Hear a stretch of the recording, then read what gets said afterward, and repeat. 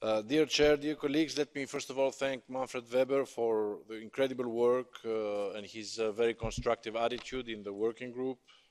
Today, citizens all across Europe ask for more transparency, inclusiveness and participation.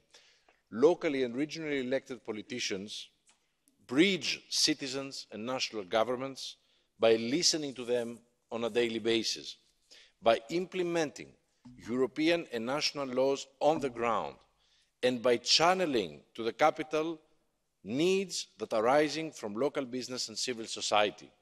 So their role is enshrined in the constitutions, their capacity to act is supported by budgets, their legitimacy is secured by fair elections. What we ask citizens today is to consider, to propose here the same tools they are already in use at national level to influence national policy. We propose citizens to use mayors and regional councils for echoing their voice here in Brussels and in Strasbourg, thus bringing Europe closer to them.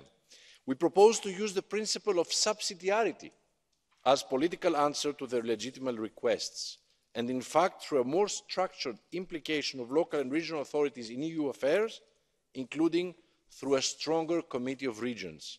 An answer can be given to the main request put forward by citizens, namely better involvement and closing the gap between them and the institutions. We, the regionally and locally elected politicians, are European politicians because we make Europe happen on the ground, we implement policies and we adopt regional legislations that are indeed essentials to transpose the European laws. We therefore believe the answer for a performing European democracy can be also found by a stronger role given to the local and regional authorities within the legislative process of this Union.